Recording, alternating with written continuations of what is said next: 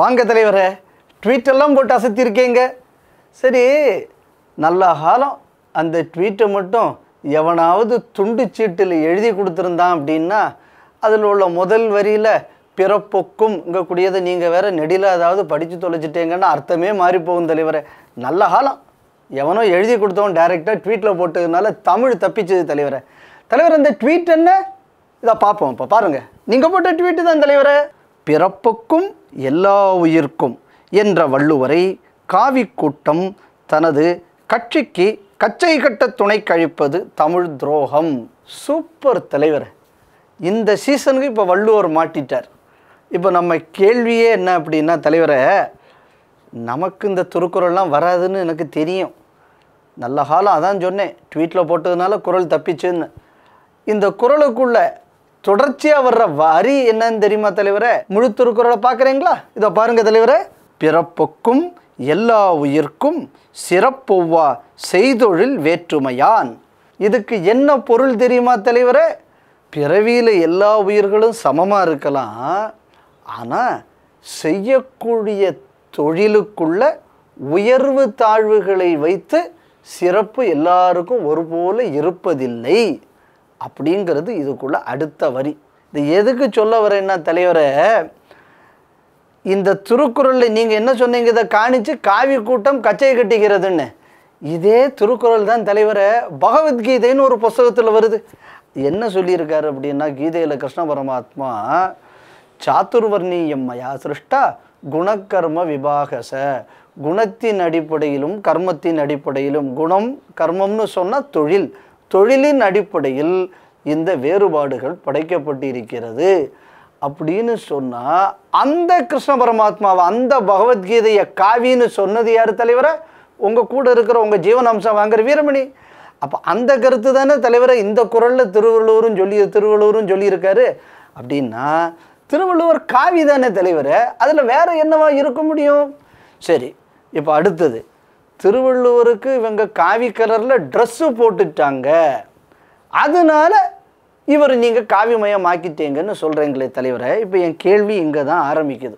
திருவள்ளுவருக்கு இவன் ஏன் காவி ட்ரெஸ் போட்டான்னு ஒரு கேள்வி வரும். ஏதாவது தமிழ் இலக்கியம், சாதாரண தமிழே நமக்கு துண்டிச்சீட்டில் தப்பு தப்பாக வருது, நம்ம எங்கே தமிழ் இலக்கியம் படிச்சிருக்க போகிறோம். இருந்தாலும் நான் சொல்கிறேன் கேட்டுங்க தலைவரை. சங்க இலக்கியங்களில் பெரிய பெரிய மகான்களை காவி உருவில் தான் குறிப்பிட்டிருக்காங்க. எப்படி? 10 பாட்டில் முல்லைப்பாட்டுன்னு ஒன்று இருக்குது. அந்த முல்லைப்பாட்டில் ஒரு வரி வருது, அதாவது இன்னும் சொல்லப்போனால் 37வது வரி.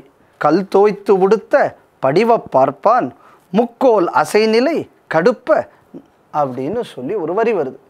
இது எதற்காக சொல்ல வரோம் அப்படின்னா, கல் தோய்த்து உடுத்த என்பது என்னென்னா, காவிக்கல்களில் வெள்ளை துணியை அடித்து அதை காவியாக மாற்றி அதை உடுத்து கொள்பவர்கள் அப்படின்னு எங்கே வருதுன்னா முல்லைப்பாட்டில் வருது.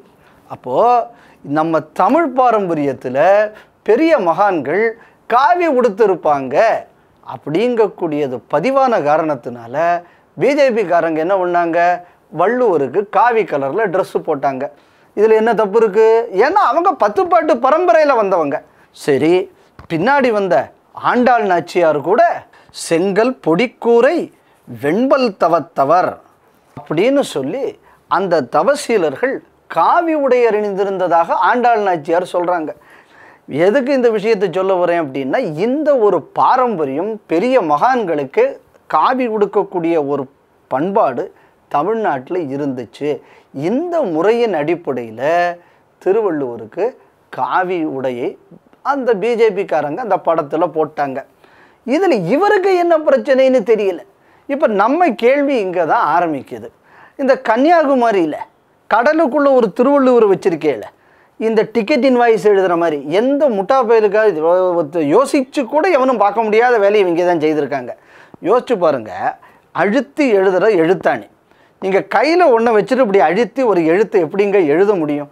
அந்த அடிப்படை அறிவு கூட இல்லாமல் ஒரு சிலையை கொண்டு நீங்கள் அங்கே வச்சுருக்கீங்க. அதுவும் எப்படி மானாட மயிலாடால் அப்படி ஆடுற மாதிரி ஒரு ஆடுற போஸில், அது யார் தெரில, நமிதாவா சிலுக்கோ யாரையோ ஞாபகம் வச்சுக்கிட்டு உங்கள் அப்பா அந்த சிலையை சொல்லிவிட்டார்.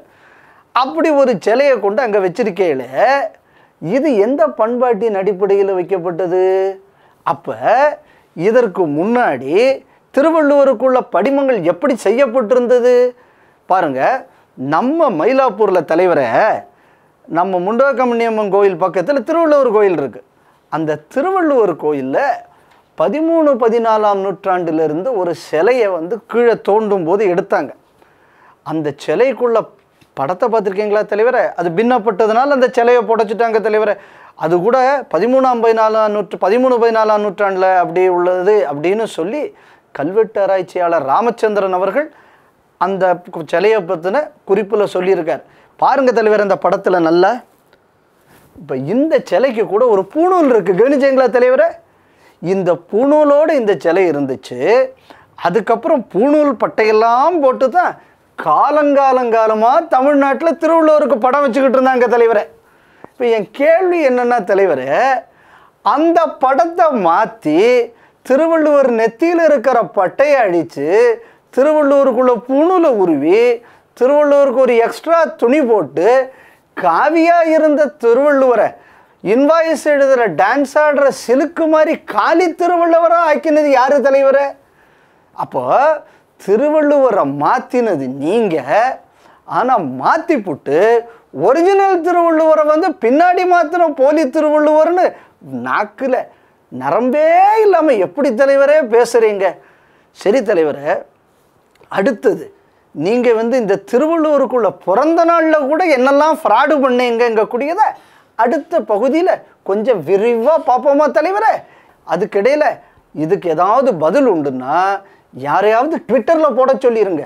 அதை கூட ஏதாவது எழுத படிக்கிறேன்னு துண்டு சீட்டில் எழுதுகிற மாதிரி எழுதிப்படாதீங்க. ஏன்னா இன்றைக்கி நீங்கள் துண்டு சீட்டு இல்லாமல் ஒரு விஷயம் சொன்னீங்க தலைவரே, பார்த்தீங்களா அது எவ்வளோ பிரச்சனையாச்சுன்னு. நீங்கள் என்ன சொன்னீங்கன்னு உங்களுக்கு ஞாபகம் இருக்கான்னு எனக்கு தெரியல தலைவரே. இதை பாருங்கள், இதை கேளுங்க. இன்றைக்கு தஞ்சை பிள்ளையார்பட்டியில் தந்தை பெரியார் சிலை களங்கப்படுத்தப்பட்டிருப்பதற்கும் ஏதோ தொடர்பு இருக்குமோ என்ற சந்தேகம் எல்லோருக்கும் ஏற்பட்டிருக்கிறது. தஞ்சாவூரில் அசிங்கப்படுத்தப்பட்டது திருவள்ளுவர் சிலைங்கிறதுக்கு பதில் ஈவே ராமசாமி நாயக்கர் சிலைன்னு சொல்லியிருக்கேங்க தலைவரை. ஏன் தெரியுமா? அந்த 2 வரியை கூட உங்களால் துண்டுச்சீட்டு இல்லாமல் சொல்ல முடியாதுன்னு நீங்கள் மறுபடியும் நிரூபிச்சிருக்கேங்க தலைவரை. அதனால் உங்களுக்கு இந்த துண்டுச்சீட்டு பிரச்சனை வரும். அதனால் அடுத்த விஷயத்தை யோசித்து ட்விட்டர்லேயே போடுங்க. அப்போ தான் நமக்கும் பதில் சொல்ல சௌரியமாக இருக்கும் தலைவரை. வரட்டுமா தலைவரை?